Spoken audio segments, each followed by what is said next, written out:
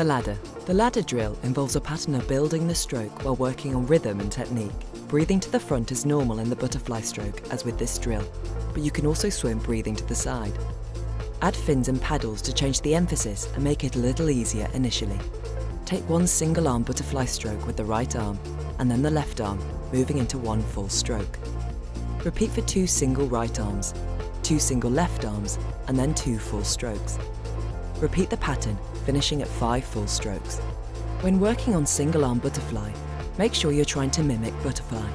Do not swim an easy single armed front crawl, as they can often merge when swum tired.